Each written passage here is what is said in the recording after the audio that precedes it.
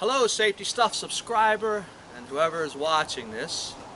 Welcome to the second in a series of videos that I'm going to put out to help you have more fun and exciting safety meetings and safety presentations, and I'll give you all different kind of ideas you can use. And each one I'm going to do at a site, mostly in New Jersey, an unusual site, and sometimes when I'm traveling. And this one is definitely an unusual place. It's only about 15 minutes from my house. It's called the Palace of Depression.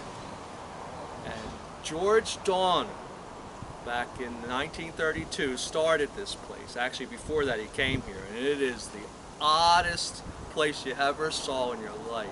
The story is pretty amazing. At one time, this was an internationally famous palace, and George did all kind of unusual things. He named this place the strangest house in the world, and it surely is. In fact, right over here to my left is the ticket booth where he would charge a small fee. At one time, there's over 500,000 people came through this place from 1932 until the early 50s. And they're restoring it. It got destroyed, and here I am. And the tip I want to give you this week has to do with a simple way to get your folks that are at your safety meeting or a presentation, even if you have an audience, involved in a way where you don't have to get them to raise their hand. And you know how hard it is when you have a group of guys and gals at a safety meeting and say, does anybody have any questions? Or you have to coax them to try to get them to respond to what you're doing. I've used these for many years, even back when I was working at the nuclear power plant.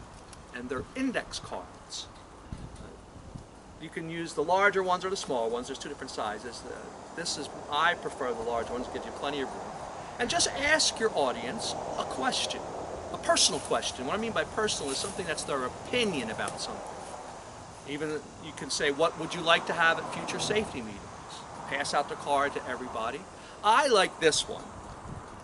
How do you cheat when it comes to your safety behavior at home or at work? Make sure no one puts their name down. You want to make this anonymous. Have them put down an answer to the question. Some people won't answer. Many will.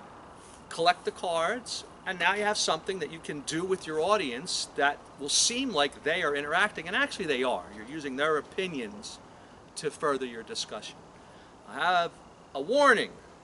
Make sure that you read what you're going to say silently before you read it out loud, because you never know what you're going to get on these cards. Sometimes it'll be hilarious and you can say it. Other times it's something that you don't want to say out loud. The sky's the limit when it comes to what you can do with these cards. They're inexpensive, it's simple. I use it even with larger audiences at times. 200-300 people, I've passed out cards and collected them for their opinion. Of course, I don't go through all of them, I just pick a few. And then I use later those cards, the answers, to have a list of data from my audience about something that we discussed together. So if you do get to use the cards, let me know how it worked out. Also, don't forget, if you send me your ideas, your tips, some ways that you make either your presentations, your safety meetings, or at your company, your safety program, some way you make it enticing, fun, interesting. Doesn't have to be funny or anything like that. It can be poignant.